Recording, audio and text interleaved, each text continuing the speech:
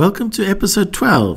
Today we're going to look again at signaling and some vintage locos that Rovos Rail use. Today on railway signaling we're going to speak about the token system. A token is a physical object which the driver of a train is required to have before entering a particular section of single track. A token is clearly marked with the name of the section it belongs to. A token system is used for single track lines because of the greater risk of a collision in the event of irregular working by signalmen or train crews, as compared to double track lines. The operation of a bidirectional single track line has a few problems, the most serious of which is the possibility of two trains traversing the line traveling towards each other, each driver unaware that the other is using the line.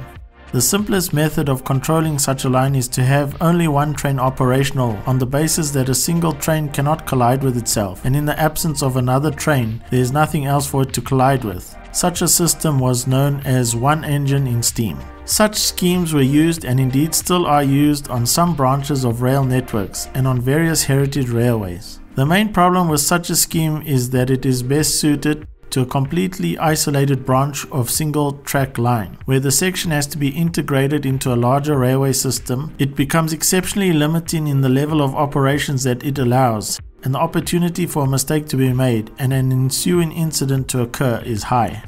Instead, reliance is placed not on employing only one engine but on having a single physical object available for the single track section, and ruling that only if an engine driver is in physical possession of that object may they enter the single line section. That object is known as a token and is marked to indicate to which single track section it belongs. Tokens have existed in a variety of physical forms, namely the staff, tablet, ball or key. In the next episode we will look at a system used in South Africa called the McCoy electromechanical token system.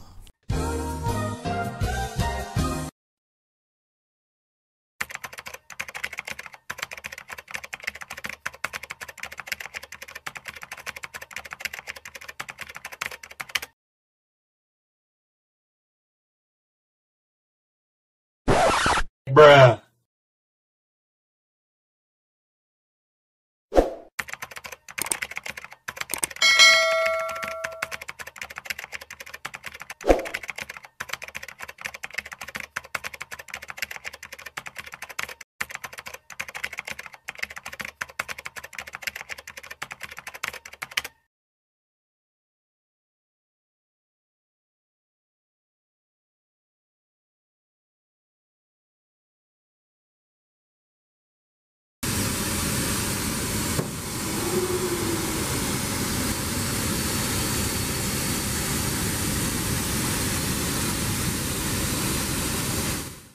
Now for a look at some modern vintage traction on the Cape Main Line as seen in the heart of the Northwest Province between Foudroie and Klerksdorp with Rovos Rail.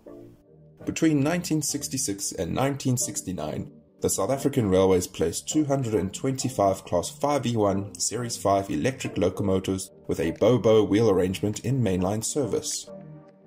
In their working life with the South African Railways and later Spoornet, they mostly saw service on the 3 kV main lines countrywide, but a majority of the service was dedicated to the Natal main lines, hauling vacuum-braked passenger and goods trains.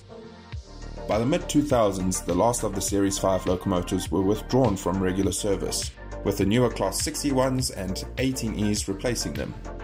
However, in 2010, 9 Class 5E1 Series 5 locomotives were purchased by Rovos Rail and restored to working condition and given a splendid coat of royal green paint with pleasing yellow whiskers on the front. And today, in 2023, several of them now see regular service on the Vereeniging to Kimberley main line, hauling the Cape Town Rovos Rail tours, and thus these 60-year-old locomotives once again take to the rails.